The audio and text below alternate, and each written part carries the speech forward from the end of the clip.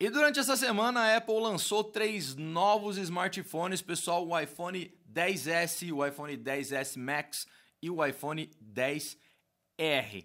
Todos eles lançados num evento lá nos Estados Unidos e, como sempre, a Apple contando uma bela história entre um aparelho e outro, de um ano para outro. Houve melhorias aqui, melhorias lá, toda empresa faz isso, mas a Apple conta uma história que realmente convence as pessoas. A meu ver, a grande melhoria foi o chip, né? O chipset A12 Bionic, ou A12 Bionic, que é realmente muito rápido. A Apple disse que ele é o chipset mais rápido, é o primeiro chipset desenvolvido aí na tecnologia de 7 nanômetros, faz trocentos trilhões de cálculos por segundo, é realmente o chipset mais rápido. Mas a Apple aproveita e ainda endeusa mais o negócio para mostrar que ele é super ultra mais rápido. No evento eles disseram que o novo chipset é 15% mais rápido do que o que equipava o iPhone X do ano passado. Na realidade, é mais rápido, mas 15% não é tão mais rápido.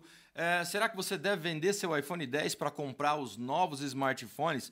É isso que eu venho falar nesse vídeo. Pessoal, eles contaram uma história que teve melhorias de câmera, tem um sensor um pouco maior aí, mas essa melhora vai ser mais por conta do chipset que vai conseguir lidar com as imagens e entregar um HDR com as imagens um pouco melhores. Não é esse sensor totalmente novo que vocês podem imaginar por aí, tá? É um sensor de 1.8 ainda, com pixels agora de 1.4 microns. Os dois S, o X e o S Max, tem duas câmeras traseiras e o R só tem uma câmera só, mas todos eles têm como a câmera principal a mesma, 1.8 com pixels de 1.4 microns. Realmente a câmera deve ter ficado melhor, né? Deve ter uma melhora com isso aí. Tivemos outras melhorias aí em todas as câmeras, eu digo todas porque os 3 dispositivos têm as mesmas capacidades de fazer imagens com a câmera traseira, sem contar a câmera de zoom dos dois, do S e do S Max, que eu acabei de falar para vocês. Eles gravam vídeo agora com áudio estéreo e reproduz estéreo, já reproduzia em estéreo, mas agora eles têm 4 microfones e podem gravar vídeos até 4K 60 frames por segundo com áudio estéreo. Então teve essa melhora na fotografia, tem o chipset novo, que deve ser realmente o chipset mais rápido do mercado. A Apple disse aí que os smartphones ficaram 30% mais rápido para poder abrir os aplicativos, por conta também do novo iOS 12, que vai equipar os dispositivos que já vão vir com o iOS 12. Eles disseram também que os jogos ficaram 50% mais rápido. Enfim, toda essa história, não estou dizendo aqui, pessoal, que o iPhone é ruim ou que ele seja lerdo. Vou enfatizar mais uma vez, um ótimo dispositivo, as câmeras já eram boas, devem ter melhorado mais um pouco, mas a questão toda é, você precisa se desfazer do seu iPhone X para comprar um dos modelos novos de iPhones, o iPhone S, iPhone XS, iPhone XS Max ou o iPhone XR.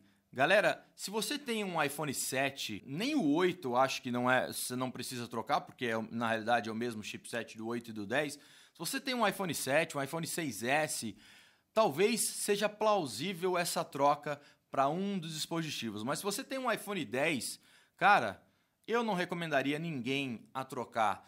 Tem uma melhora? Tem uma melhora. Não é tudo isso que a Apple fala. Você tem telas OLEDs aí. Se você não viu o meu vídeo onde eu explico tudo, clica aí no card, tem um vídeo falando sobre todas as diferenças. Mas uma das diferenças é que agora o modelo S, o 10S e o 10S Max tem tela OLED, enquanto o modelo R tem tela LCD. Se você decidir por trocar de smartphone, a melhor escolha para você, a meu ver, é o iPhone XR. Pessoal, o iPhone XR tem o mesmo chipset do S e do S Max. O S Max é o maior deles, tem tela de 6.5 polegadas, todos 3 têm um Note. O iPhone R tem tela de 6.1 polegadas, 5.8 polegadas você tem no S e 6.5 no Max. No Max, no S Max e no S, a tela é de OLED. O OLED é uma tecnologia melhor do que a LCD, né? Tem uma qualidade maior, inclusive você tem a opção de HDR na tela OLED, que não tem na tela LCD do iPhone R, né? Só tem no S e no S Max. Mas, pessoal, a tela LCD, exaltado pela Apple mais uma vez, dizendo que é a melhor tela LCD em um smartphone, é muito boa. É uma tela que não chega a ser Full HD, mas, cara, não vejo por que não comprar. A resolução não é baixa, é quase um Full HD, tem aí uma densidade de pixels de 326 ppi e uma tela de 6,1 polegadas, o iPhone XR, contra o LED nos outros, e não é um motivo pelo qual eu escolheria comprar um dos outros dispositivos. E tem outras diferenças que eu não vejo por que atrapalham tanto as pessoas ou por que atrapalharia tantas pessoas. Não estou dizendo que é a melhor compra para você, mas certamente é a minha indicação e é o iPhone que eu compraria em termos de custo-benefício. Se eu tivesse um iPhone 6S ou um iPhone 7, se eu tivesse um iPhone 10, não tenho mais, já tive, eu não trocaria.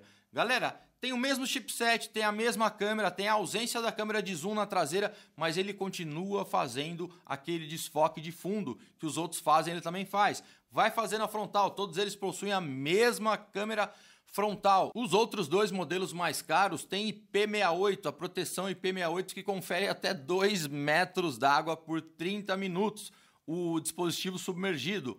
O iPhone XR, cara, é 1 metro por meia hora, a diferença de 1 metro d'água. E além disso, a bateria dele, a do iPhone XR, é a melhor dos 3 dispositivos. Ele tem uma bateria dita pela Apple 1h30 melhor do que o do iPhone 8 Plus. Para vocês terem ideia, a própria Apple diz que a bateria do iPhone XS, o menor de 5,8 polegadas, tem 30 minutos a mais de carga do que o do iPhone 10, o antigo do ano passado. Já no iPhone XR, a Apple diz que ele dura 1h30 a mais do que o iPhone 8 Plus, que é o maior do ano passado com a dita melhor bateria. Então, o iPhone XR ainda tem a melhor bateria de todos os 3 dispositivos, além de ter 6 cores para você poder escolher. Todos eles têm carregamento por cabo Lightning, não mudou nada, o fone de ouvido continua igual, né? Todos eles têm carregamento sem fio, todos eles vêm com um carregadorzinho de 5 watts, dá para ter carregamento rápido, mas você tem que usar outro carregador, comprar um carregador mais potente. E as câmeras são iguais, né? Por falta daquela uma de trás dos outros dois, eu não ligo para fazer foto com zoom. Para mim, o iPhone XR é a melhor escolha. E ainda mais por se falar em preço. O iPhone XR começa em $749, tá?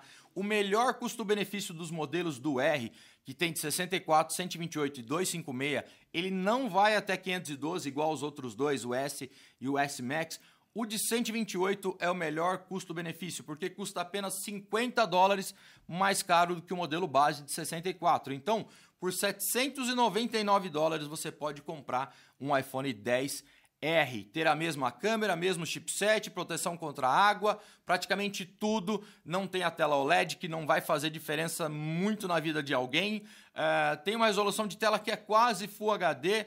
Não tem 3D Touch, para mim 3D Touch não vai fazer diferença. Eu só vejo motivo para você comprar, por exemplo, um iPhone XS Max se o tamanho de tela for o que você deseja. Eu gostaria de comprar um XS Max, mas no Brasil o modelo de 256 vai chegar por volta de uns R$8.500.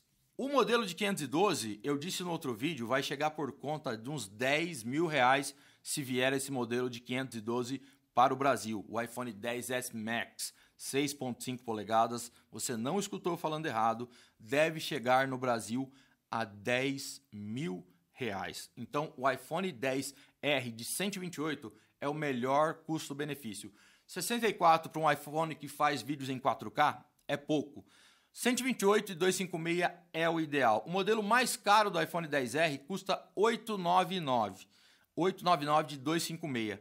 Sabe quanto custa o iPhone XS de 256? R$1.149 para o iPhone XS de 256 e R$1.249 para o XS Max. São $250 de diferença para o iPhone XS e $350 para o iPhone XS Max.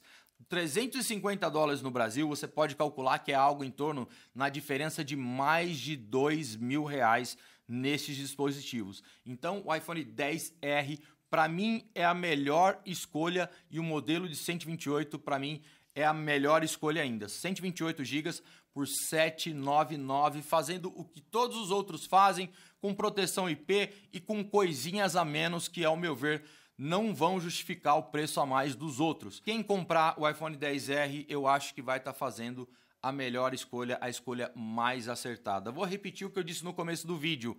Não venderia meu iPhone 10 para comprar um 10R, nem um 10S, nem um 10S Max. A não ser que eu quisesse tela maior no caso do 10S Max. Porque bateria vai ser um pouquinho melhor, tá? 1h30 não é tanta coisa assim. É uma tela maior, então a justificativa para mim é só eu preciso da tela grande e eu vou pagar essa diferença absurda. Pessoal, bom, esse vídeo foi só um bate-papo para falar para vocês que eu acho que realmente se você pretende trocar de smartphone e comprar um dos novos iPhones, o iPhone 10R de 128 GB seria a minha indicação para você. Galera, se gostou do vídeo já sabe, deixa um like aí, se inscreve no canal e até o próximo vídeo. Tchau, tchau.